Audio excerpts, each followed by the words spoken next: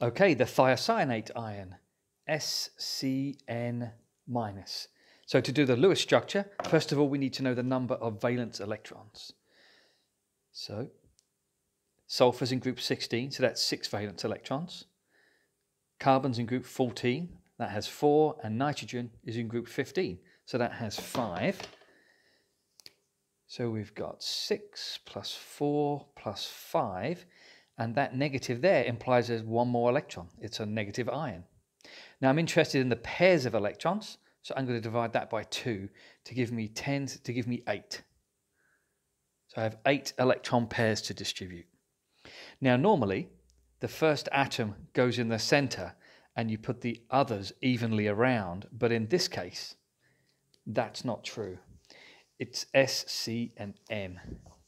There's no hard and fast rules about that. So it's S, C, and N. Join them up with at least one bond to start with. So we've got 2 pairs of electrons accounted for, 8 in total. So I have 6 more to distribute. Now there's several ways you can do this, and the formal charge thing at the end of the video will explain why this one is the actual structure. 1, 2, 3, 4, 5, 6, 7, 8 pairs of electrons. Each atom has 4 electron pairs around it, the stable octet, stable octet, stable octet.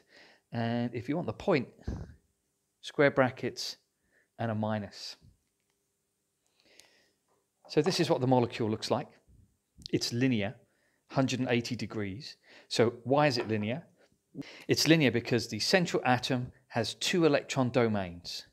So anytime a central atom has 2 electron domains, that part of the molecule is going to be linear. An electron domain, just to recap, is a single, a double, or a triple bond, or a lone pair. This double bond and this double bond, they're going to repel each other. There's 4 electrons in each of them. So they're going to get as far away from each other as possible, which is on opposite sides of that central carbon. So it's linear, 180 degrees. Let's look at the dipoles. The bond dipole first of all, and then the molecular dipole. So in order to work out dipoles, you've got to go to the electronegativity table. Electronegativity is a measure of how much an atom attracts the pair of electrons in the bond. Fluorine has the highest electronegativity of 4. And so we've got sulfur at 2.6. Carbon also at 2.6, and nitrogen at 3.0. So in terms of the bond dipoles, you can see that the sulfur-carbon bond, they both have the same electronegativity, so those electrons are going to be shared equally. So there is no bond dipole here. But for the carbon and the nitrogen, the electronegativity is different, and that means the electrons are going to be slightly towards the nitrogen, only a little, because that's quite a small difference. So this does have a very weak dipole, a very small dipole if you want. So you could draw in the bond dipole like that. That's fine. Now what about the molecular dipole? Well, to be honest, that's going to be the same thing. The molecular dipole is also pointing this way. Don't forget that the plus means that the carbon's going to end up being a little bit positive, and the arrow end is the negative end of the dipole, a little bit negative. So no dipole here for the bond, a small dipole there, and overall the dipole of this molecule is going to be towards the nitrogen. Don't get that confused with the charge. The iron has a negative charge, but it also has a dipole as well. Okay, let's look at some alternate structures for the thiocyanate ion.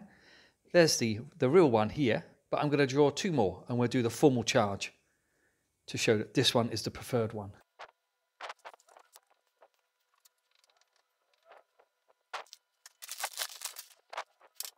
All right then, so the formal charge is the number of valence electrons. So in sulfur that's 6, minus 2 for the covalent bonds gives me 4, minus the number of electrons in those lone pairs, so that comes out at 0. For carbon, 4 valence electrons minus 4 bonds, no lone pairs, that's going to be 0. And so this must be minus 1. Don't forget, if you sum the formal charges, it has to equal the charge on the ion. I'll do the rest quick. Okay, so there's 2 rules for formal charge, at least in IB chemistry. Zeros are good. So 2 zeros here, just 1 there and 2 there. So this one cannot be right. If that isn't enough to determine which structure is the correct one, then the most electronegative atom has to have the negative formal charge. So of these 3, nitrogen is the most electronegative. That has a negative 1 charge, and there it's 0. So that confirms indeed that this is the preferred structure.